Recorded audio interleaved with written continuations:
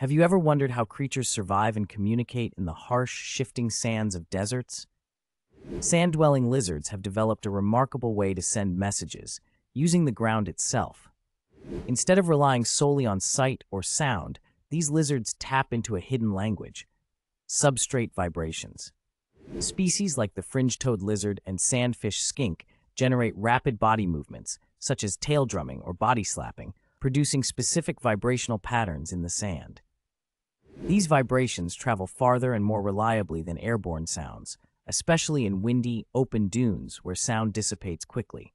Other lizards, equipped with sensitive limbs and bellies, detect these subtle tremors and interpret them as warnings of predators, territorial claims, or mating signals. This adaptation not only helps them avoid danger, but also enables secretive communication in an environment where visibility is low and noise is high. Through this subterranean code, lizards thrive, transforming a harsh landscape into a network of hidden conversations essential for survival.